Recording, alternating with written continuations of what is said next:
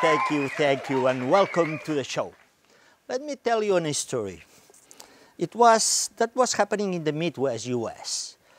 And do you know, when you are entering a farm, the people, they give you coveralls. And at that time, they were giving me a red coverall, and it was quite a funny thing, because the people, they were looking around and making a kind of, wow, do you know that guy has the red?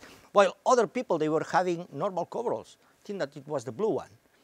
Well, I was entering the farm, walking through the farm, and all of a sudden, when I just was going in the middle of the barn, a boar was jamming to me, just trying to eat me, and I was, oh, what happened here? You know, everybody was laughing at me. I say, why they are attacking me because I have this red coverall? I say, of course, because we are using the red coverall, do you know for what? For giving injections to the animals. Wow. So the pigs are afraid of injections, so this is why they are reacting like this. So this is why to have needle-free injection is something that avoids this kind of thing. But it's not only about needle-free, it's about also how, in which way, this needle-free, they give good immunization. So let's talk about immunization, and welcome to the show tonight! Thank you very much. Wow, thank you very much, guys. Immunology. If we talk about immunology, it's not an easy thing to talk about.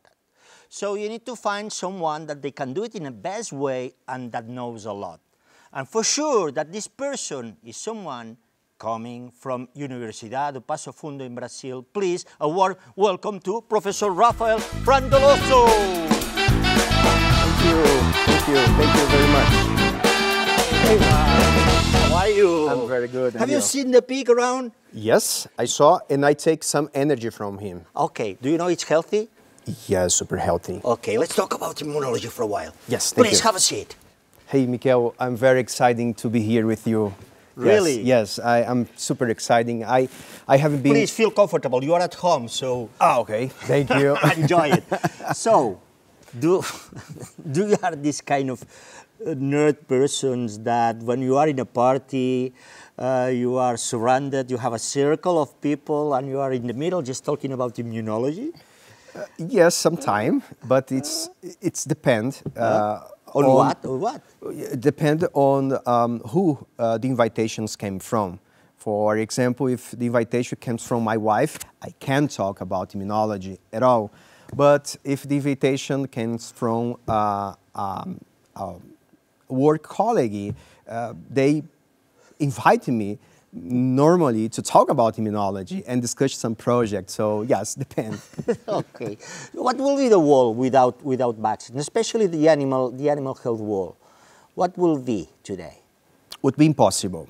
It would be possible for pigs. Would be possible for companion animals. So if we're thinking about pigs in the current characteristic of our system, very productive, very with a high density of animals with different diseases entering the farm. So it's impossible to raising animals like pigs without vaccines. So we need to use the vaccine to prevent clinical outbreak, but not just clinical outbreak.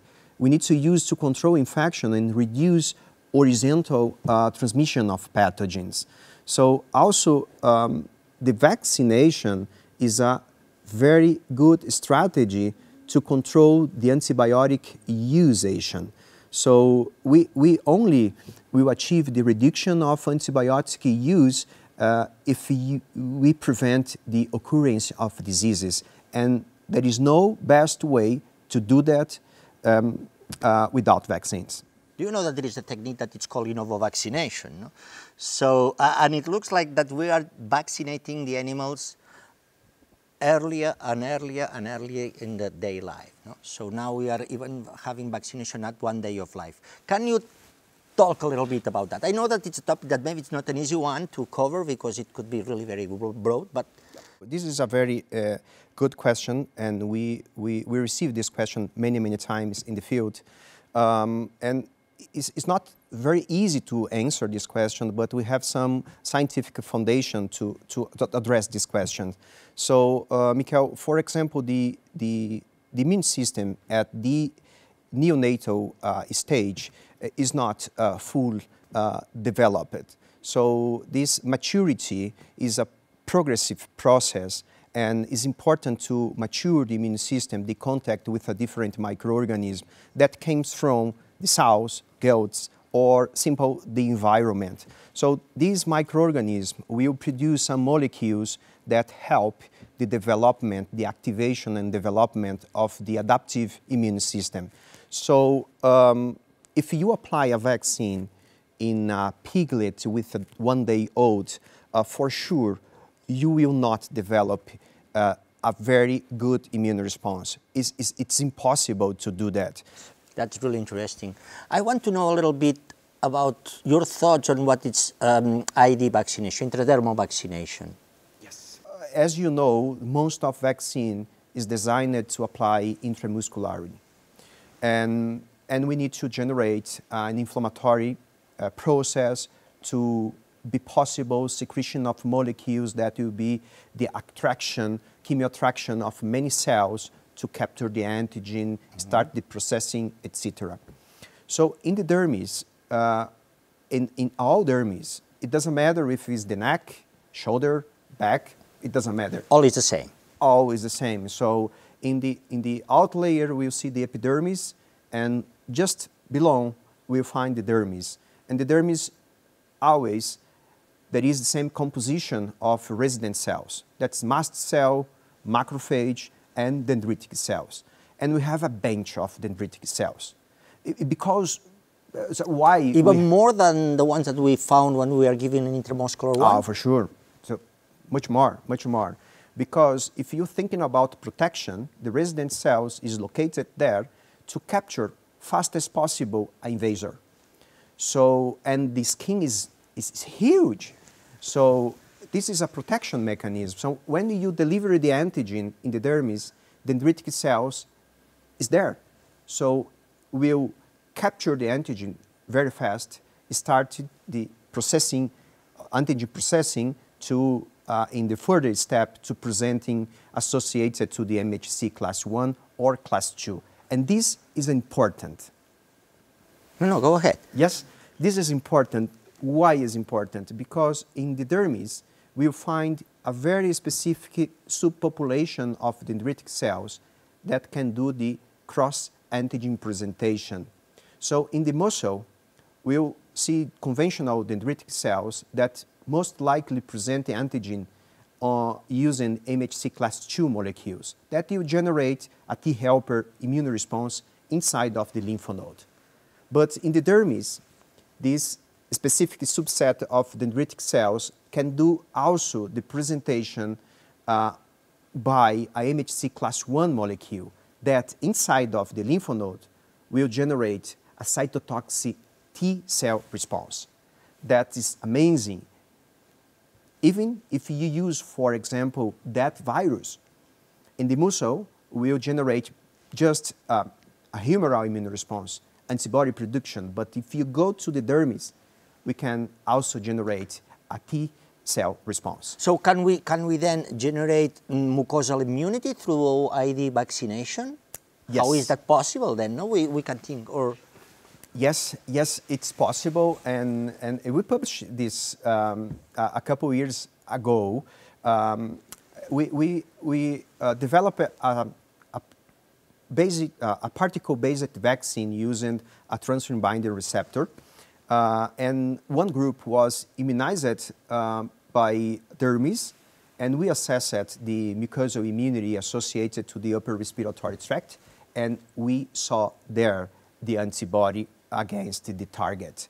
So also in that experiment, something very new, Miquel, we applied the vaccine just inside of the mouth in the subepithelial layer, so with a needle-free device.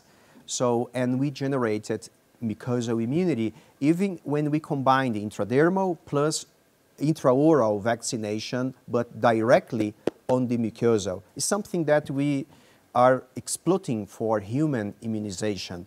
The needle-free is something that we need to take into consideration in our routine. So an ID vaccination may work against Lawsonia, for sure? For sure. works. No doubt. No doubts, because we have data about that as well. Do you like coffee? I like too much coffee. So then, as a Brazilian, for sure, I understand. So please accept from us this little present that it's our mark from our show. So thank you very much. For sure, I will use it a lot. Okay, I hope that you enjoy the show as we enjoy listening to you. Thank you very much. Thank you very much. Thank you. So guys, this is it. So please give a applause to say goodbye to Professor Rafael Frandoloso. Thank you very much. Thank you.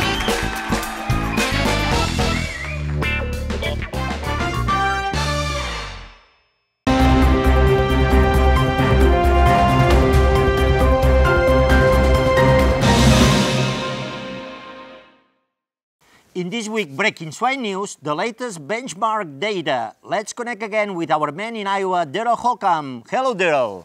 Hi, Miguel. Derald, welcome back. Do you have more relevant data on the latest published edition of the Global Swine Benchmarking? Sure do.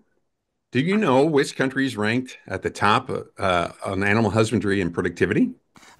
The ones that the pigs, they get spa treatments, do yoga, and have personal trainers. Not really. But it turns out that Denmark and the Netherlands and the Czech Republic were the top performers in animal husbandry and productivity.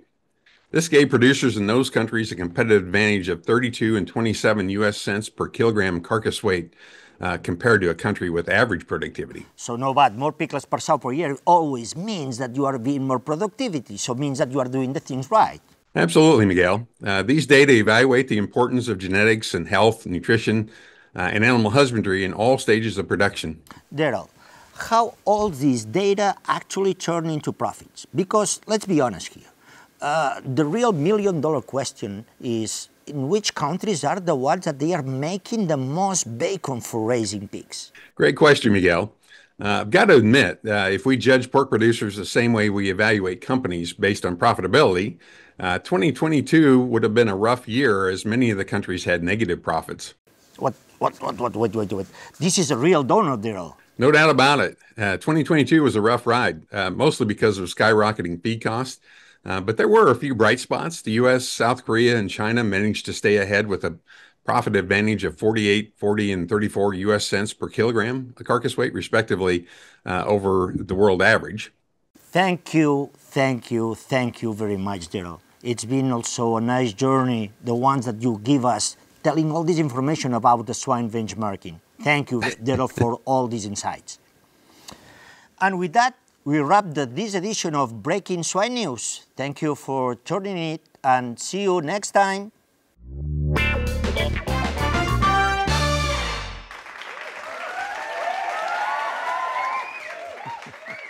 Well, this is the end, guys. We learned a little bit more about immunology with Professor Frandoloso. I think that it's been a great thing. And of course, we were jumping into what it was, the swine benchmark. And maybe more to come in next show.